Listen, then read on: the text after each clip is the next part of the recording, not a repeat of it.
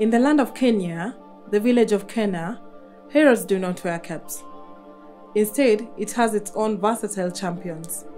Nurse Ida works with a team of 4 people who play different roles in ensuring Kena is a community where every pregnancy is wanted, every childbirth is safe, and every young person's potential is fulfilled. Her team comprises of Chief Maso, community health worker Meryl, IT expert who popularly refers to himself as Lester, and Teacher Zawadi. The team is gathered in their usual situation room where they get to discuss pertinent matters that affect Kenya. Maternal health took the center stage today. Did you know that Kenya records nearly 5,000 deaths from pregnancy and birth complications? This translates to about 14 mothers dying every day. This is sad, and most of these deaths are preventable. In Kenya, out of 100 pregnant women, only about 62 are attended by a skilled healthcare worker. We know that skilled care before, during, and after childbirth can save the lives of a woman and the newborns. It is therefore important to have more women access quality health services wherever they are. Those numbers are true, Lester. No woman should die while giving birth. It is our duty to end preventable maternal deaths. Nurse Ida recalls how she once came to the aid of a pregnant woman who was in distress. It was a hot day and I was coming from work. Suddenly, I saw Bura the Boda Boda guy in the middle of the road waving at me to stop. Stop! Stop! Nurse Ida gets out of the car in alarm. Bura, what's the matter? There's a woman back here. She needs your help. Please, lead the way. He directs her by the roadside to the pregnant lady who is seen to be in a lot of pain. Nurse Ida jumps to action. I can see you may be in pain. What is the problem? Look at me. Can you say your name? Sianto. Okay, Sianto. Hang in there. Bura and I will help you up slowly to take you to the car so that you can get to the hospital. Sawa? Sawa. Nurse Ida and Bura get Sianto inside the car. She is rushed to the Kenya hospital.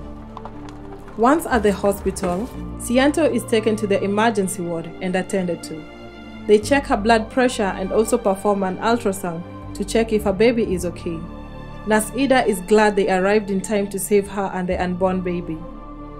Later, Nurse Ida sat by the lady's bedside looking at her file and gets a shocking revelation. That's when Sianto wakes up and grabs her belly in fear. It's okay, Sianto. You are fine. And the baby? Is she okay? She is fine too. Sianto, when was the last time you came for prenatal checkup? The doctor has discovered that you have high blood pressure and that's why you are in distress. Are the checkups really necessary? I came twice for the checkup, then I stopped. Sianto, you have a delicate condition and these checkups are important. You need to keep these 5 things in mind as reasons why you need to attend prenatal checkups. 1 is that you require at least 4 antenatal visits. 2, during the visits, you will be educated on nutrition during and post-pregnancy.